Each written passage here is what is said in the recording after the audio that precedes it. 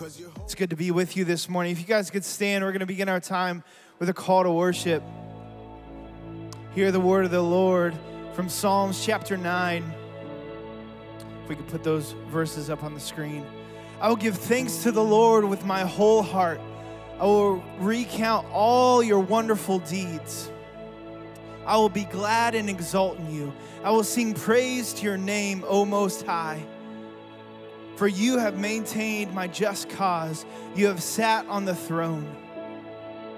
The enemy came to an end in everlasting ruins, but the Lord sits enthroned forever. He has established his throne for justice, and he judges the world with righteousness. He judges the people with uprightness. The Lord is a stronghold for the oppressed, a stronghold in times of trouble. And those who know your name put their trust in you, for you, O Lord, have not forsaken those who seek you. Sing praise to the Lord and rejoice in his salvation. The Lord has made himself known. Let's worship the Lord together.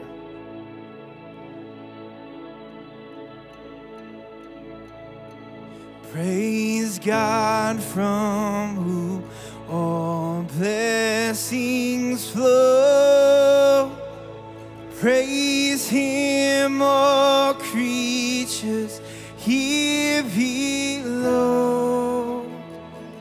Praise him above the heavenly host.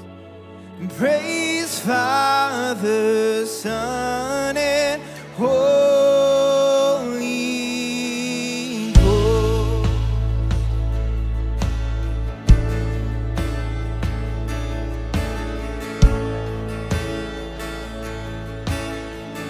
Sing praise God. Praise God who speaks and worlds appear. Praise him with awe and holy fear. In love he chose to draw us near. Praise God our Father, he is near with my soul.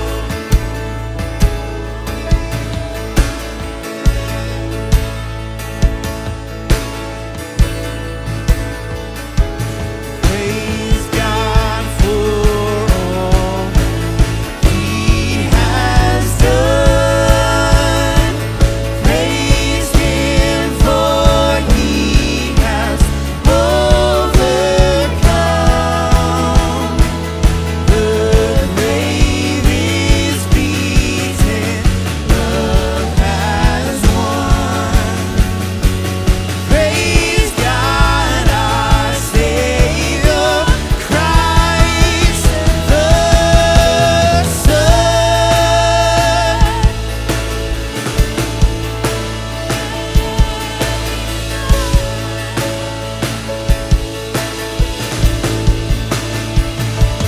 Praise God who hovers o'er the deep. Praise him who dwells in you and me. The Holy Ghost who sets us free. Praise God who makes the dead man see.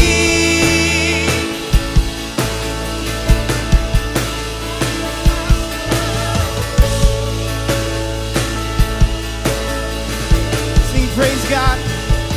Praise God from whom all blessings flow. Praise him, all creatures here below. Praise him above the heavenly host. Praise Father, Son, and Holy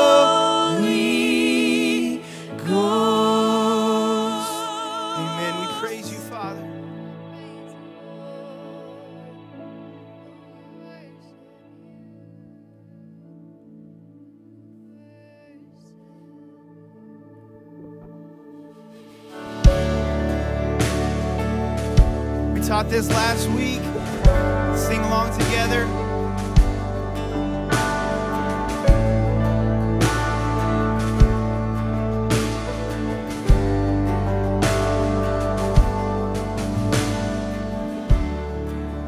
He who was before there was light walked across the pages of time.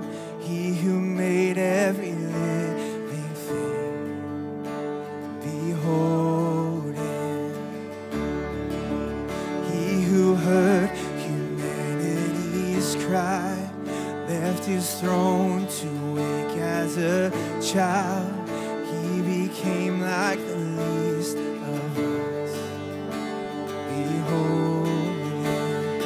Jesus, Son of God, Messiah, the Lamb, the roaring Lion. Oh, be still and behold him. Jesus, lift up your name. Oh, Jesus.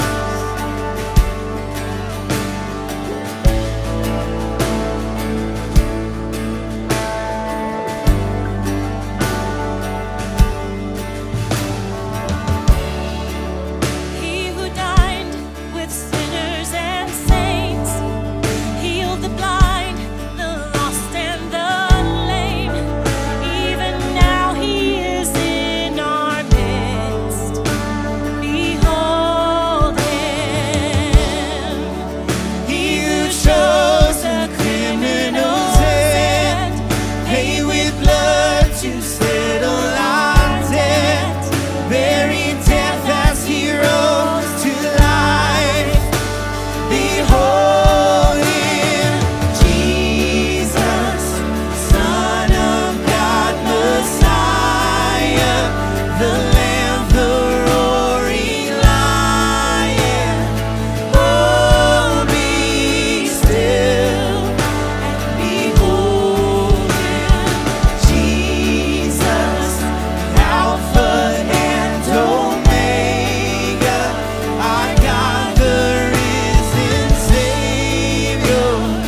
Oh, be still and behold him.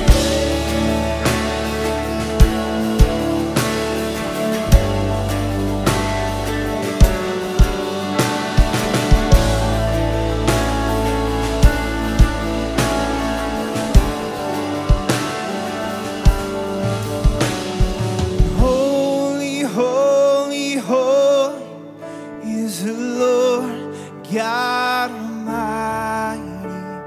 Worthy, worthy, worthy to receive all praise.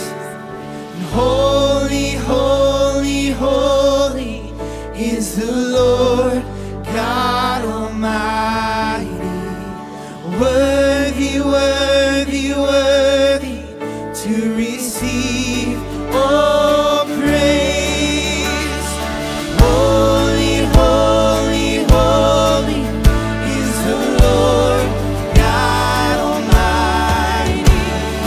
Worthy, worthy, worthy to receive all praise.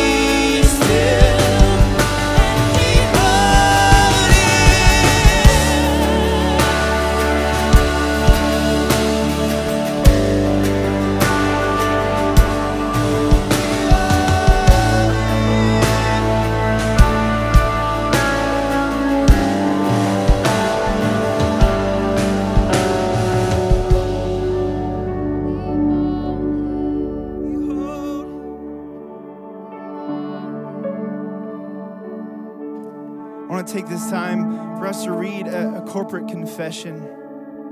If you could join me in the underlined portions. Lord, your word states that if we confess our sins, you are faithful and just to forgive us. We acknowledge that we have no good apart from you. Yet more often than not, we are self-centered people prone to place our trusts in the comforts of false security and hope in this world. Jesus, have mercy on our self-righteous hearts. You have treated us better than our sins deserve. Remind us of the weight of our sin and that we were redeemed at the cost of your blood. Lord, we believe that there is only one salvation, which is through the finished work of the cross of Jesus Christ. And you fulfilled the law and prophets so that in you alone, we would find the forgiveness of sin once and for all. Jesus, remind us that our only hope is in you. When seasons of doubt arise, help us to rest in your steadfast love. Lord, you are rich in mercy and have loved us even when we were dead because of our sins. Because of Christ, we have now been adopted as sons and daughters and have been sealed for the day of redemption through the Holy Spirit. Read this together. Lord, you have clothed us in robes of righteousness because of Christ. We give you praise because you are worthy of honor and glory forever. Let's worship.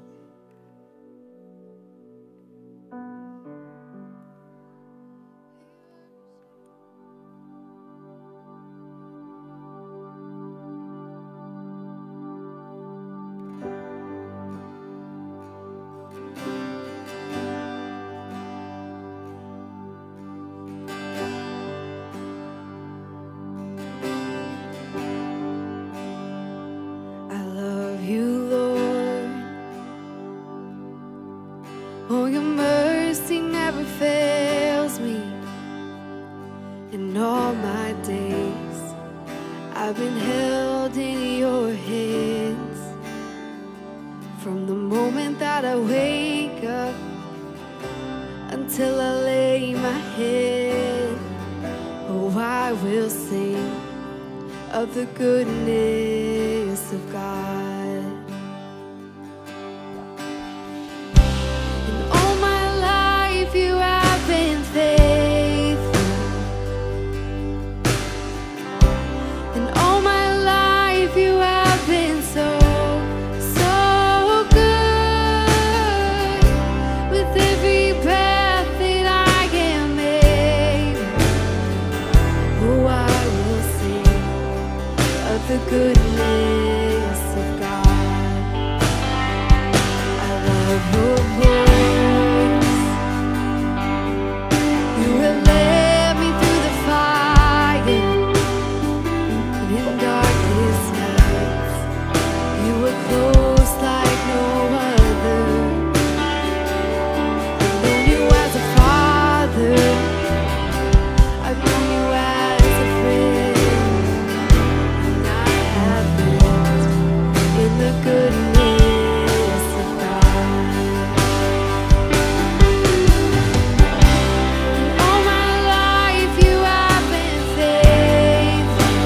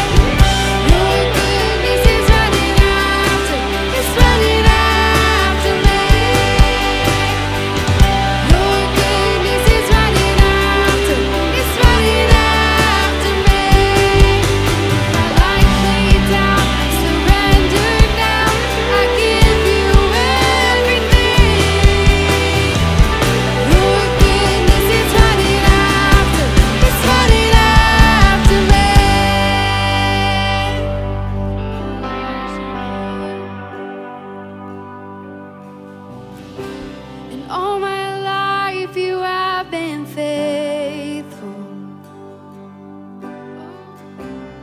All my life you have been so, so good. With every breath that I am able, oh, I will sing of the goodness of God. All my life you have been faithful, and all my life you have been so, so good.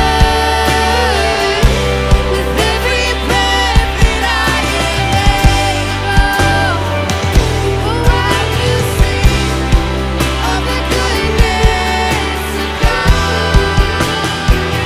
Oh, I'm gonna sing of the goodness of God.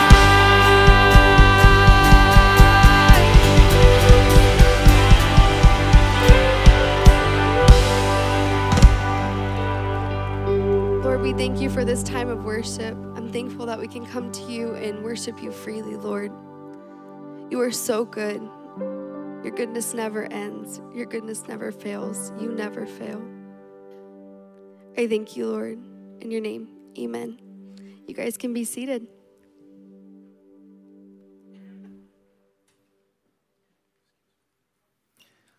Good morning, church. Best day ever. Amen? Awesome. I'm Dan Stephanie. I am the facility guy here. Some of you I know. Some of you, hi. First, let's just get this out of the way. I can't believe they gave me a microphone to talk to you guys, because I'm the guy running behind the scenes trying to make sure that everything's running for you all. So, again, hi. First-time guests that are here today, we were expecting you to come, and we were set up for you to visit us at the guest services. There's a table back there. It's on your way out of the doors. Just before you get to the exit doors, it's to the left. And we have a special gift for you, and we want to connect with you. It's real quick. It's real easy. It's not like you're signing for a mortgage or anything, so we'll get you in and out real quick. If you're here in person or even online, we have a 411 page on our website, and you can do it that way and get connected with us. And then guest services will follow up with you if you do that online, so that we can get you connected here at the church if you're going to call this your new church home. We also, for the new ones, have a Discover class that happens on second services. There's 3 of them, and it helps you get connected, again, deeper in with the church and with other members here at the church that call this place home. And again, it's on the 411 page. Get used to knowing what the 411 page is, because that's where you're going to get all your information here at Riverside. Now we get to do an act of worship, and that's our offering that we give here to the church. In the Old Testament, it says it's grain and animals. We prefer that you don't do that for us. So we've got some boxes on the outside of the auditorium here that you can drop your offering in, or we have online texting and by mail, the old-fashioned way. So let's pray real quick about that, because God's provided all of that for us. Father, we just thank you for all the blessings that you provide to us every day. Father, we ask that what comes to this church from your people, that you would bless it, that you would make it abundant, that you would put it to the use in the right places for us, Father. You know best, Father. In Jesus' name we pray. Amen. Did you smell the cookies when you came in today? And I've been here since about 6:30 this morning smelling that, but I always made my way back around and make sure I got the really good whiff over here. So good. So we are selling those for our team to go to Bolivia, a missions team. They are almost fully funded for this for this trip. And that's one of the things they really want to do is make that a goal, is to get fully funded before they leave next month. So please, because they smell so good, go visit that table. The suggested price for those is $20, but don't forget to tip your waitresses and waiters on their way out there also. And so I've been here since last October. And what I've learned is this place is really big, and there's a lot of things that need to be done. So I got the okay to get somebody to help me. I was like, yes. Hey, guys. And the way I pray, I'm not asking for like a Bob Vila to come and show up. Maybe the Property Brothers, you know. Let's get in here and do it in 30 minutes.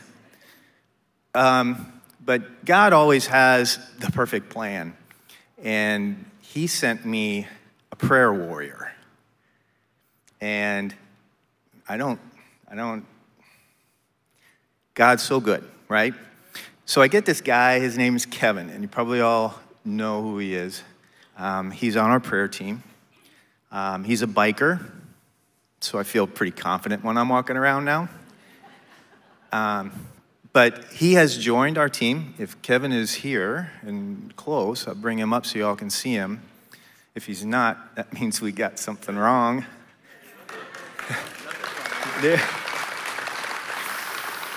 Kevin Jarrett has joined the team, and he has already made a huge impact in what happens behind the scenes here.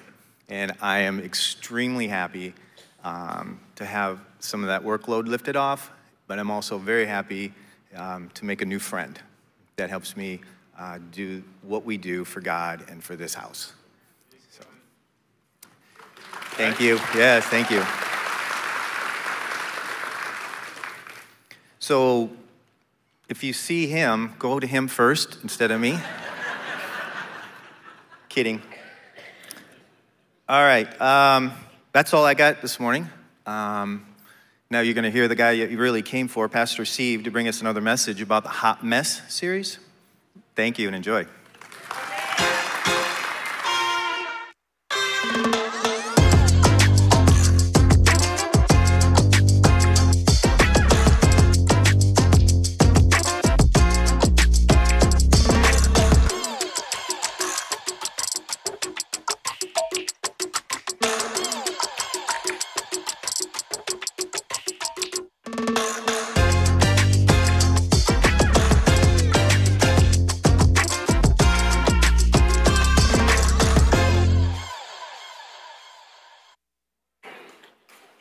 I did it.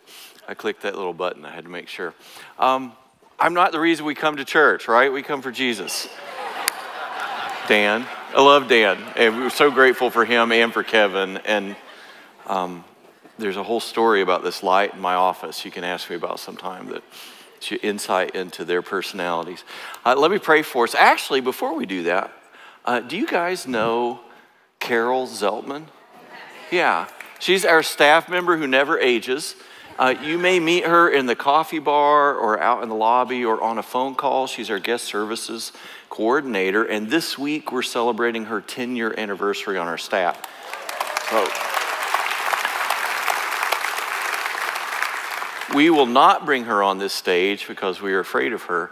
And but her love language, if you go say hi to her after the service, that will make her day. She will love that. Please seek her out and greet her and thank her. Now let me pray for us. Father, thank you so much for the church, for time to gather from so many places, so many things going on in our lives, but time to just come and to be encouraged through your word, to encourage through fellowship, and time to worship you and to remember what is true.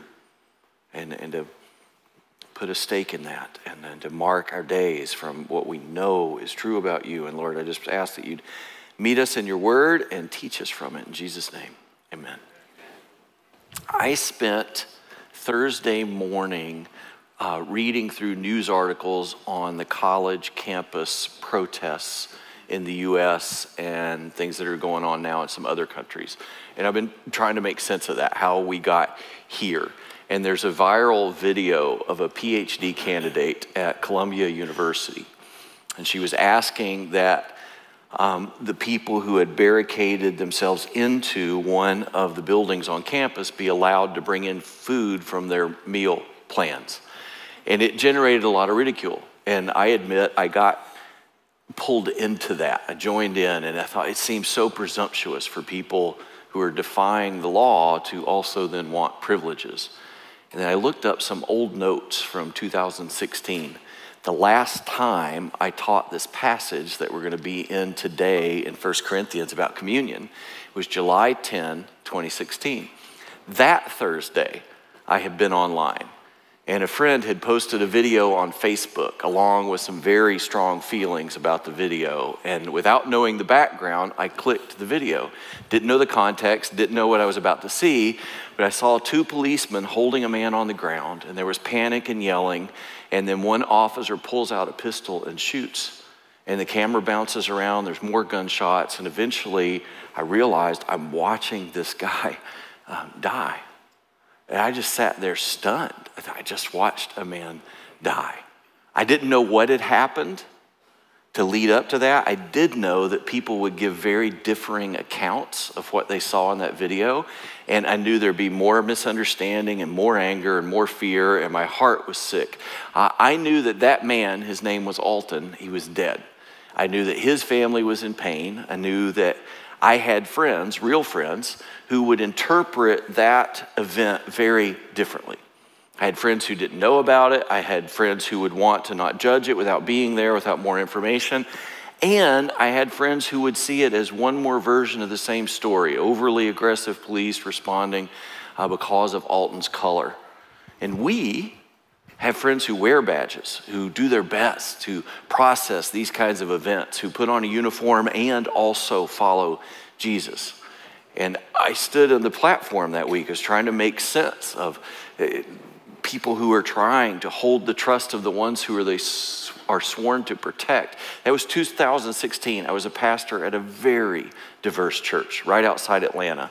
And these events that would play out in the media in faraway places, they felt very close there. And we had to talk about it. And I was thinking this week, these college campus protests and the mobs and the crackdowns and the cleanouts, it can feel so far away. But the views behind those things and the concerns of those students, of other students, of faculty, of citizens, of the police, the officials, the news people, those concerns all exist in this room. And any view out there that you think isn't also in here, then at most it's only one relationship away from you. Somebody you know has a very different view. And if they don't, then somebody you know knows somebody you know has a very different view of what's going on in the world. I used to coach youth soccer. One of my players was from Lebanon, and her brother, and I think about this a lot lately because she represents something to me. I never met her brother, but I knew he was angry, and he hated Israel, hated. And through the years I had with her, we brought her into the church. She made a decision for Christ. But her Instagram now, my daughters still keep up with her online, it would say she's not following Jesus now. And as I process where we are right now and how many of us struggle to distinguish what we do and don't think about Israel and what they should and should not do to defend themselves and how to make sense of the hate that seems to go beyond protesting their policies and hate sometimes just for Jewish people, I keep thinking about my little soccer player who's now the age of those student protesters. And how did Jesus ever expect us to get past that kind of generational hate? He knew there would be difficulties. His church, he set it up for this. His church was going to go to the ends of the earth, highways and hedges, make disciples of all nations, baptizing them in the name of the Father, Son, and the Holy Spirit, teaching them to observe all that he commanded. If you do what he said, you end up with people in the same room who used to hate each other and used to hate each other's families and everything they represent. How are we supposed to do that? How do you do that? Pull people from such different backgrounds and worldviews and become one community through Jesus. Jesus was Jewish. He came first to the Jewish people. From early in his preaching, his message started to include other groups, people like Samaritans. It's an ethnic branch out of Judaism. To an outsider, you would look at the two groups and go, they're the same. But internally, there was a lot of hate between the Jewish people and the Samaritans. And then there were tax collectors. Those are Jewish people who chose to work for the opposition government. They were hated among their own people group.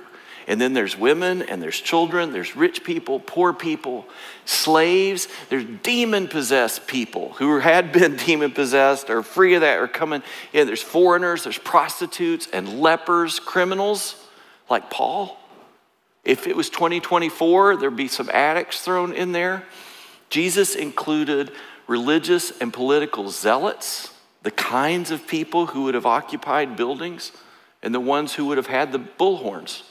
Jews, Greeks, North Africans, Ethiopians, and Romans, Roman soldiers, the wearers of badges.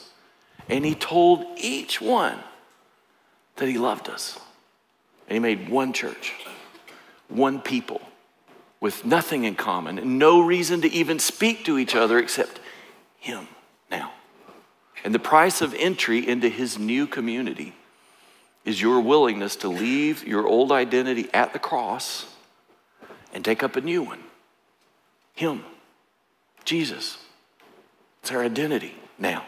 We sinners who were born of one ancient sinful father, Adam, are now reborn into one new family in Christ.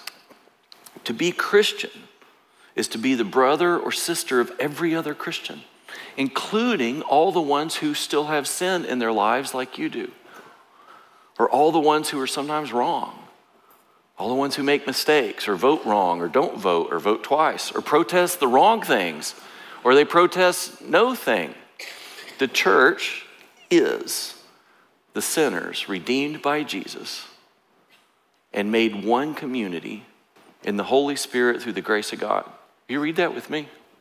This is my best shot this week. The church is the sinners redeemed by Jesus and made one community in the Holy Spirit through the grace of God.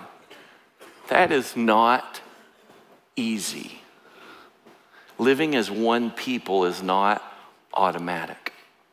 That only happens as we see ourselves the way that God does, and we see other people the same way. In this room, any given weekend, in here and online, we worship together. Immigrant, native, rich, poor, English is second language, from the New England, the Midwest, the West Coast, the East Coast, Southern, Canadian, Floridian, Indian, Haitian, Cuban, Egyptian, Guatemalan, Peruvian, and multiple shades of brown. We didn't do that on our own. We're not capable. This only happens because Jesus started a new community under his banner. But I mentioned there's a cost for entry. You have to humble yourself, bow to him, and repent. You're a sinner who needs a Savior. And he is more than willing and able to save you. You just ask him. And once we've done that, we bow to him.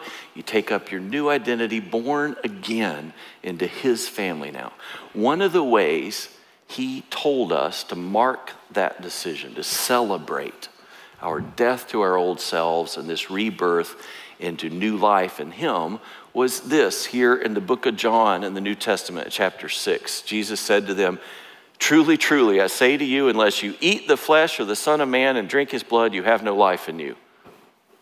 Whoever feeds on my flesh and drinks my blood has eternal life, and I will raise him up on the last day." You ever think about this thing we do? That was hard.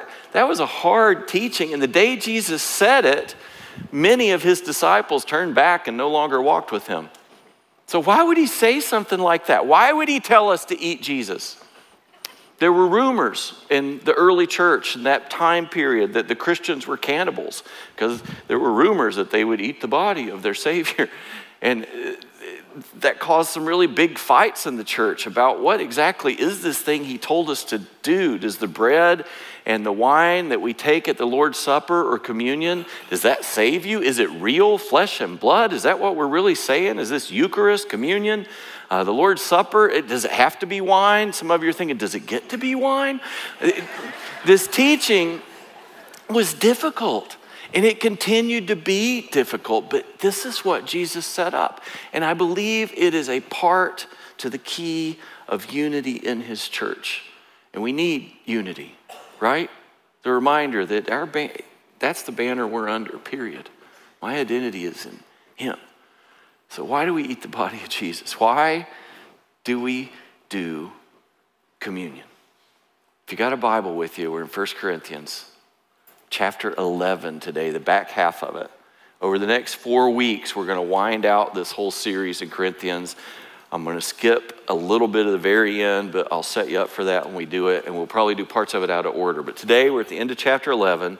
You can work your way down there. This is in the second half of your Bible, the part that explains the coming of Jesus over here at book number, what is that, 5, 6, 7. If you're scrolling, you can download a Bible. There's free ones out in the lobby. I think we've got at least 2 languages out there, but if you download, there's a whole bunch other languages. Let's start with a statement, and there's going to be 4 of these. So you list takers, there's your hint.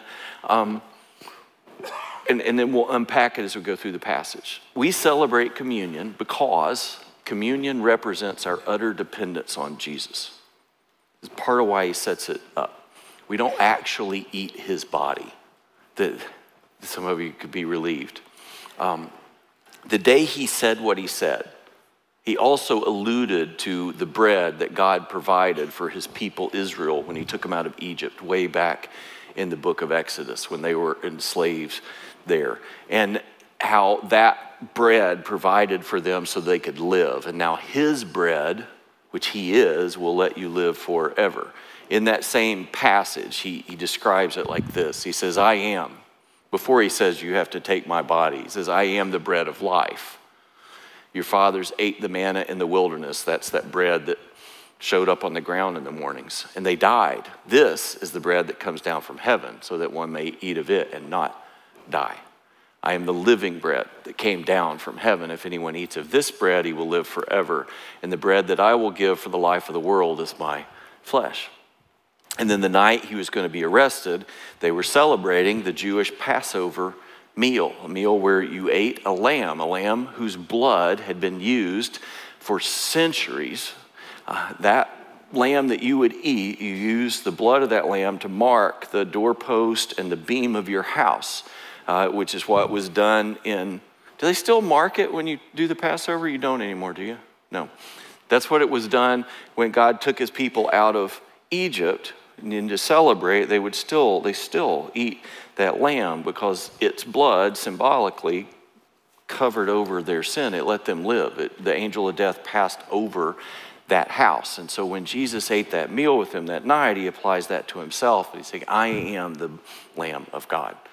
He told them like the manna in the wilderness, I am the bread of God. I am the Lamb of God. We need him like we need bread. Without partaking of his life, we will die. We don't literally eat his life, but his life is the sacrifice that gives us life. Communion represents our utter dependence on Jesus, and communion creates community. At least it should. In 1 Corinthians, in chapter 11, we find the Corinthians are celebrating communion, the bread and the cup, and they're doing it at every meal that they shared together when they gathered, which seems pretty normal in the New Testament. That it was something that was done often, not just once a month or wherever. When they were gathering, they were doing this. It makes us think we should probably do it more often, and even more so in our small groups more often. It seems when you read through it in Corinthians, it was less of a ritual and more of a moment taken during their time together where bread and wine would be present anyway, and they would pause and give thanks and and celebrate and be reminded. And think about that. There wouldn't have been a priest there who blessed it and turned it into real flesh and blood. It was more about what it meant to them and stopping and thanking him for being our bread of life and being living water. To pause and recount what Jesus did and take a bite together. If they had been doing it right, that's what it would have been. But in chapter 11, Paul starts the chapter by praising them for remembering him and for keeping the traditions. But when you get down to verse 17, he says, "But in the following instructions, I do not commend you, because when you come together, it is not for the better, but for the worse." There's a problem in the way that they're gathering. "For in the first place, when you come together as a church, I hear that there are divisions among you, and I believe it, in part, for there must be factions among you in order that those who are genuine among you may be recognized." That's bad. That escalates really fast. First, Paul points out there's disunity, there's factions even when they gather as the church. And then he says, I suppose that's fitting, so at least we can tell which ones are actual Christians. Who's genuine? There's some snark in there. And he continues, "When you come together, it is not the Lord's Supper that you eat. Whatever it is you think you're doing," he's telling them, "you're not doing it. That's not how you are supposed to do it. You guys are making a mess of it. For in eating, each one goes ahead with his own meal. One goes hungry, another gets drunk." This thing, and he's not being hyperbolic there, they were getting drunk. This thing we do to remember our dependence on Jesus and humility and to create community, they were doing it really wrong. One got nothing even to eat, and another indulged so far he got drunk. What? Do you not have houses to eat and drink in? In other words, can't you be idiots at home? When we gather together, wait on each other. That's harsh, but it was a big deal. It was communion. This was the Lord's Supper. This thing he told us to do, to remember. Or do you despise the church of God and humiliate those who have nothing? What shall I say to you? Shall I commend you in this? No, I will not. Communion was for everybody. It tied them together, and apparently some were poor. There's an indication here that they may have even, that meal may have been the meal, that they came together as the church, they kind of needed that bread. It wasn't just uniting them, it was feeding some. And others couldn't even be bothered to wait on them, to share, to make sure the needs were met. Some overindulged, they were gluttonous with the wine. I think we've lost something in the way we do communion. We won't be able to restore all that in the big room, but in your homes and in our small groups, you can. Many of our life groups, you share meals before you start. It's a big deal to break bread together. I would encourage you, when you're breaking bread, sometimes pause and remember why we do all this and how often Jesus used food to remind us of who he is, the bread of life, the Lamb of God, living water. And when you're in those groups, pass around one loaf, because we eat from one loaf, Jesus. Not a separate loaf for this group or that group. Eating together is intimate. We all need food. Eating together breaks down barriers. It connects us. You think about the people that you touch the same loaf of bread. It's hard to hate each other for long when you do that. It's kind of like I'm trusting you a little bit to not have leprosy. And think about all the decision that you see in the news or online or in the socials. What I find when I sit at a table with somebody and we share a meal, we get past all that really quick. And if you think about this racially for a minute, I used to hear that most people of this color have never had a person of that color in their house. I think to a large degree, some of that's still true. You should take that as a challenge.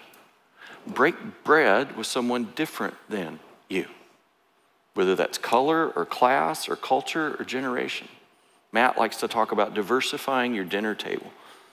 Look for those ways as a challenge. Wow, are there people who wouldn't be sure they're welcome in my house? And I know them and they're my brother or sister in Christ. We can fix that. We should change that. And it pulls down a lot of other barriers when you start to share food with each other. And if you're Christians, Practice communion during that meal. Serve it to each other. It's really difficult to hate people after you serve communion to each other. It's pretty profound. What it brings us back to is like, I am here only by the grace and mercy of Jesus Christ, and so are you. I can get past an awful lot of other things when that basis is clarified. Communion creates unity. It's actually stronger than that. It creates unity. It unites us. This is where the word's from. It's common unity or ownership. It's the idea of they had shared things together. Imagine if the Christians in the United States 200 years ago, put yourself back there, what is that, 1824-ish? Imagine if Christians back then, instead of creating denominations for different color groups, what if we had sat next to each other and professed that we both need Jesus, and that you held a loaf of bread and I tore a piece off, and then I held it for you and you tore a piece off, and we dipped it in the same cup and we ate. Just imagine how different our history would be if we had just the Christians had said, we will break bread together as brothers and sisters, period. How long do you think evils like slavery and segregation would persist if we had fed each other the body of our Savior and sat together at his feet? It tends to clarify things. I read the narrative of the life of Frederick Douglass a few years ago. Has anybody read this? It was written in the 1840s by an escaped slave. And he explains the corrupted gospel of the slave regions and his own understanding of who Jesus actually is. That same year, I read a book called The Hiding Place by Corrie ten Boom. She was a Dutch Christian whose family decided that they would share their home with any human who needed help. That led to them being arrested by the Nazis and put in a concentration camp, her whole family. One thing Corrie ten Boom and Frederick Douglass had in common is that the evil that they saw around them only worked when you could see another person as a non-human. And in both of their lives, that kind of evil, that view, can't survive the gospel. The gospel breaks that. Once you learn that we become one family through one Savior, and we remind ourselves of it by sharing communion, you can't see that person as anything other than human. If you want to overcome the misunderstandings that happen when people aren't used to people who are different than them, if you want to overcome the tensions between authorities and police and civilians and colors and languages and backgrounds and education and classes and ages, then we share our dependence on Jesus to serve communion to one another. I mean, seriously, do that in your small groups. Do that in your homes. There's no room at the cross for pride or ego or anything that makes me think I'm better than you or worse than you. The cross exposes what we are, the same. Humans who need Jesus for life itself. And Jesus told us to celebrate that together by taking his body and his blood, the bread and the wine, and sharing it. I would challenge us as a church to find ways to do that outside of Sunday mornings and diversify your dinner table. At your small groups, when you eat together, or in homes, apartments. It doesn't have to be formal. You just set aside some bread and some grape juice or some wine, your big kids. If you have Jewish Christian friends, kick it up a notch. Share Passover with them someday. See if they'd set that up for next year, and then let them explain that and how Jesus now is the Lamb. When you do take communion in your groups with friends or with your family or with your kids, you can use this passage. It's the next verse here in 1 Corinthians 11. Here's a way to do it. Paul tells them they're doing it wrong, and then he comes back and he says, "For I received from the Lord what I also delivered from you." He's not making this up. He's passing on to them. This is the way we do this thing. This is what Jesus said. The Lord Jesus, on the night when he was betrayed, he took bread, and when he had given thanks, he broke it and said, "This is my body, which is for you. Do this in remembrance of me." So we don't actually eat his actual flesh. He used bread. He's representing him. And the bread and the cup don't save us. Jesus saves us. "This is my body, which for you. Do this in remembrance of me." In the same way, also, he took the cup after supper, saying, "This cup is the new covenant in my blood. Do this as often as you drink it in remembrance of me. The cup is the new covenant, the new testament, the new promise, the new contract. A covenant was a blood oath in the Old Testament. You took an animal and it was sacrificed, you cut it apart, and the two parties of this binding contract pass through the parts. Jesus is the sacrifice for the new covenant that we have now. His blood is the new covenant, a blood oath between God and us. The deal from God is trust my son, and you can be my son or daughter. Trust my son, you enter my family. For as often as you eat this bread and drink the cup, you proclaim the Lord's death until he comes. Communion celebrates the past, what Jesus did for us. It also celebrates the promise. In Matthew 26, he explains that he will one day drink the cup with us again. Here, he explains he will come back for us. This is not home. Communion reminds us of home and to long for it. One day he will do this with us in heaven. We will feast with him. It reminds us of what awaits, that the stuff we deal with here, he has paid for, and one day we will be reunited with him. This isn't home. The Corinthians had forgotten that. They were using communion to indulge themselves, to humiliate and divide instead of love and unify. Because of that, and this next part's hard, some of them were sick and some of them had died. They were abusing the table of the Lord and they were being actively disciplined by God for it. There's no way to soft pedal that. Whoever therefore eats the bread or drinks the cup of the Lord in an unworthy manner will be guilty concerning the body and blood of the Lord. Let a person examine himself then, and so eat of the bread and drink of the cup. For anyone who eats and drinks without discerning the body eats and drinks judgment on himself. The body is Jesus, it's the body of Christ, but it's also the body, the church. There is some introspection and some reflection about the whole, the other brothers and sisters. That's why many of you are weak and ill, and some have died. We just let that sit for a minute. This is a passage we dodge because we don't know quite what that means. I can't look at your life and say, oh, you got pneumonia, that's because you have communion. But if you read through it, Paul's saying maybe that there could be discipline going on in your life because of the way you've disrespected the body and blood of Jesus and the way it should unify the brothers and sisters and how important and foundational this is to the church. God may be bringing discipline into your life because you've taken that for granted, or I don't know. That's complicated, right? But if we judged ourselves truly, we would not be judged. If you take time and look at your own life before you take it, then we don't have to worry about that. But when we are judged by the Lord, we're disciplined so that we may not be condemned along with the world. He loves us. He brings things sometimes to help us change the path that we're on. This is a strong warning. When you take communion in a way that humiliates people Jesus loves, it doesn't mean you don't take it as a sinner. Of course you take it as a sinner. We take it with gratitude, and we take it in a way that doesn't humiliate other people who Jesus loves.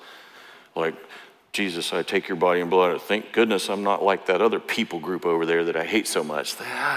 You may need to deal with your heart a minute before you follow through on that. Or you take it in a way that's unworthy of what it means, that I depend on him for life itself. Then you invite discipline. That's a big deal. Some churches will say, we only want you to take communion if you're saved, and that's true, but that's on you. If you're not saved, you're already in trouble. I think the bigger warning there is for believers. Communion is time to reflect on your own relationships. Are you demeaning people that Jesus loves? Are you celebrating his forgiveness while you harbor unforgiveness in yourself? Communion reminds us of what our friends mean to God. The Corinthians were under judgment because they ignored each other. They were ignoring not only those who had needs, but they were indulging themselves without thinking of it. Apparently nobody was calling each other out on it, in particular the poor. My daughter is in the Peruvian rainforest this week. Thursday morning, she sent us these words. She said, the hotel is almost at the heart of town, overlooking the tiny slum city. The first night we arrived, we were looking out at the mismatched tin roofs that have been barely secured and are rusted with time. The number of roofs and their subsequent different colors almost threatened a beautiful scene. People were saying, que chévere, or how cool.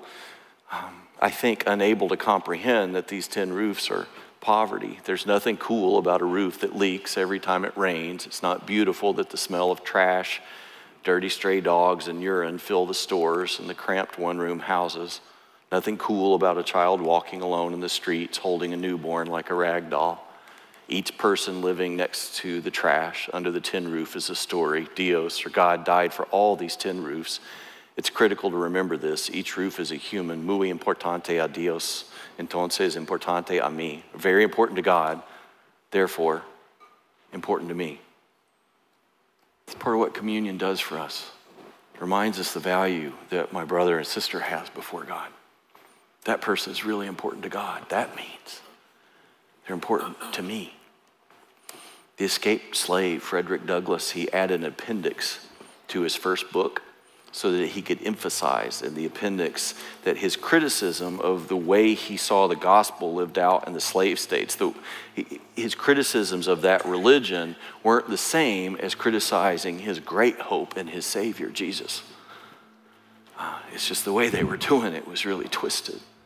And he wanted an appendix so he could say, hey, I'm not talking about Jesus. I'm talking about the way they're practicing it. It's not so different than what's happening in Corinthians. They were abusing what they'd been given as a gift. And Douglas clarifies that for the free slave, the answer was Jesus. Corrie ten Boom, she didn't have a plan. They just decided they will love anybody who knocks on their door. And they did. And after she and her sister were transferred to the concentration camp, they smuggled in part of a Bible and they started a Bible study in their barrack. They even prayed secretly with one of the Nazi officers who one day felt like he was trapped. The answer for them in that persecution and oppression, the answer was Jesus. We wonder sometimes as we look around the world, I do, how we make peace and find common ground. The answer is the same. It's been the same for a long time. It's Jesus. As you read about the college campuses around the U.S., something you may miss at first, if you just read about what's happening now, you may miss the baptisms that happened in April at places like Auburn, or there were events in arenas like the University of Georgia recently, which led to hundreds of baptisms. They were unexpected, so they didn't have anywhere to baptize them, so they started baptizing people in the back of pickup trucks. College campuses. God's moving there too in the midst of these things. And communion represents our utter dependence on Christ. It creates community, reminds us of home, to long for it, and it reminds us of what our friends mean to God, others. So before we close today, we want to take a minute to practice this thing that Jesus gave us. And first, I want to open up the prayer benches. These are up here at the front. You can use those whenever. But in particular, today, it's a great place if you need some time to pray, to grieve, to confess.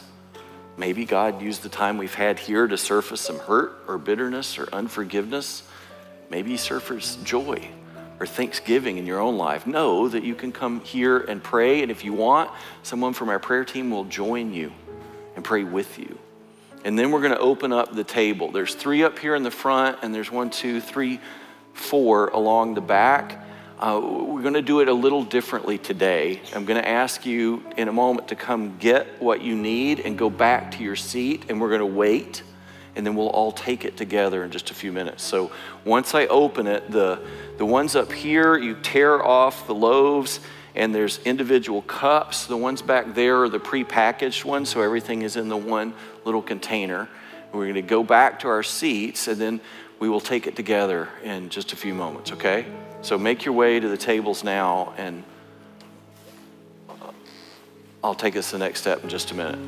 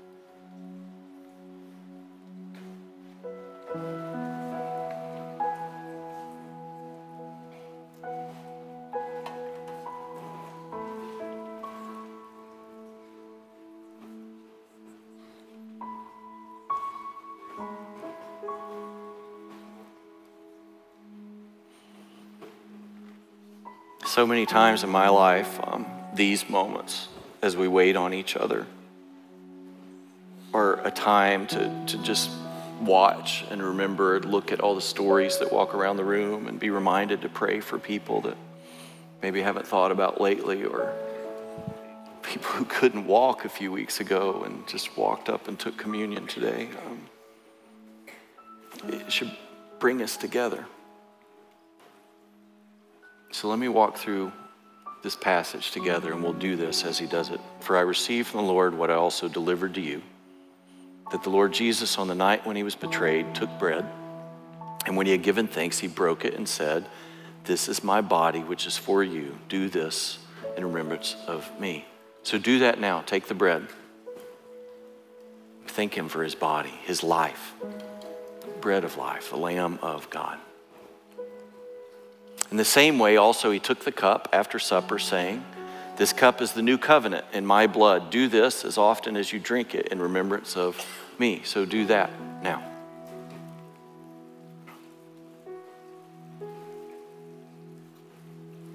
And let me pray for us, and we'll sing together.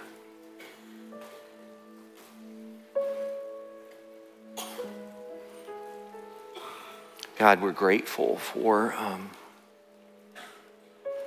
just so many things, Lord. Today, I find myself very grateful for your people and people with whom I share this meal so often.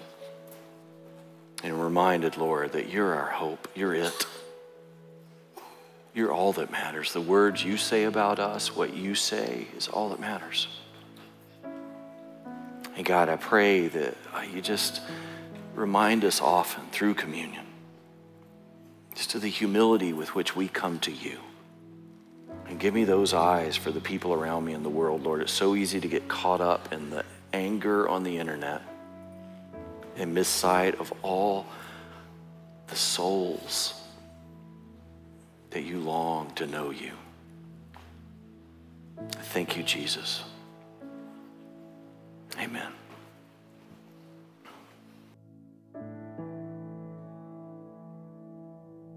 Praise God from whom blessings flow. Praise him, all creatures here below. Praise him above the heavenly hosts. Praise Father, Son, and Holy Ghost.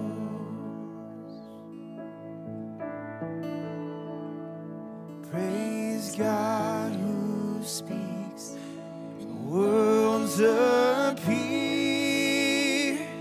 Praise him with awe and holy fear. In love he chose to draw us near. Praise God our Father, he is near. Praise God for all he has done. Praise him for he has overcome. The grave is beaten, love has won. Praise God our Savior, Christ the Son.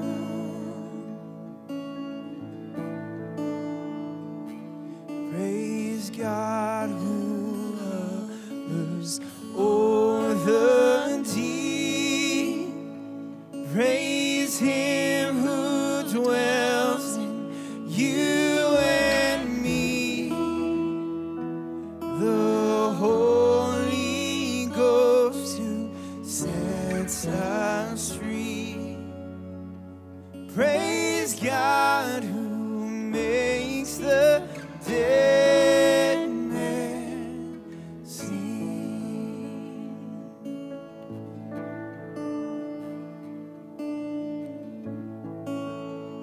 blessing flows one more time. Praise God from whom all blessings flow. Praise him, all creatures here below. Praise him above, ye heavenly hosts. Praise Father, Son, and Holy Ghost. I want to read this benediction for us, which is a blessing for the road, out of 1 Thessalonians chapter 5. May God himself, the God of peace, sanctify you through and through. May your whole spirit, soul, and body be kept blameless at the coming of our Lord Jesus Christ. The one who calls you is faithful, and he will do it. Go in peace.